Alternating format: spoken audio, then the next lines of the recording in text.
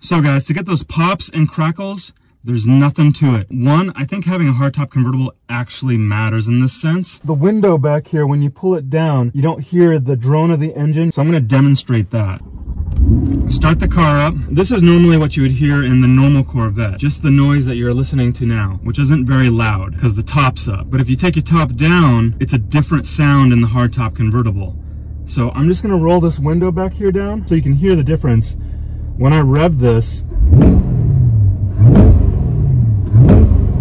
you hear more noise from the muffler with the hardtop convertible because the engine noise isn't as loud. It's all covered up in the hardtop. Exhaust and muffler is what you hear more than the engine, the actual noise of the engine. So because we're in the hardtop convertible, you can't hear much of the engine because it's all covered. You're gonna hear it over the engine noise. So what you're gonna wanna do is hit Z mode, put it in drive, and manual mode.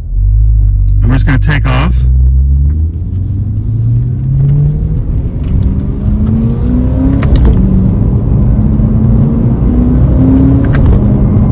Okay guys, so I'm in third gear and we're gonna go down to 2,000 RPM or close to it. And we just downshift and you hear those pops. Upshift, a little pop. So we hit this turn and we downshift. And you're not going to hear much pops when you downshift from fourth to third gear. You will hear some sometimes, especially when it's colder out, but not when it's normal temps. See, there wasn't much pop going on downshifting from fourth to third. It usually happens when you actually drive slower, which is kind of ironic. So coming up to the stop sign up here, going from third to second, and now you hear the pops, right? So this little corner right here, you hear that? That was loud. And my audio is recording from inside the cabin here, okay? I don't have it on the muffler like I normally do. So we're gonna slow down, and about 2,500, downshift, gas, let off, and it's popping. Now I think your standard coupe Corvette is popping. It's just you can't hear it over the engine, even with the top down. Whereas with the HTC, we have all this stuff covering the engine, so it's getting rid of all the noise. So I'm gonna turn here, second gear, all that poppage going on.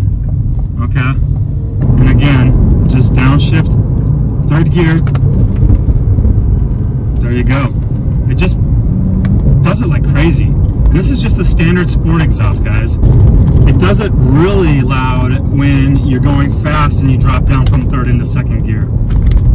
But it'll still do it even when you're going slow. So I'm gonna brake quicker and from 3,000 go to 2,000.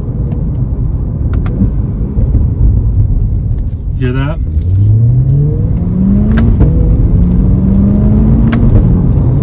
So I take it at higher RPM when I shift and it'll pop. So even going up a hill,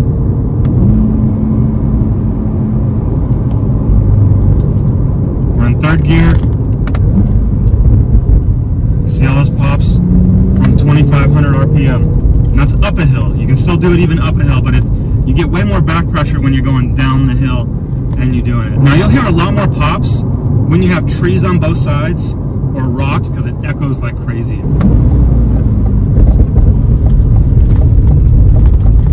So you saw when I shifted those gears, what RPM?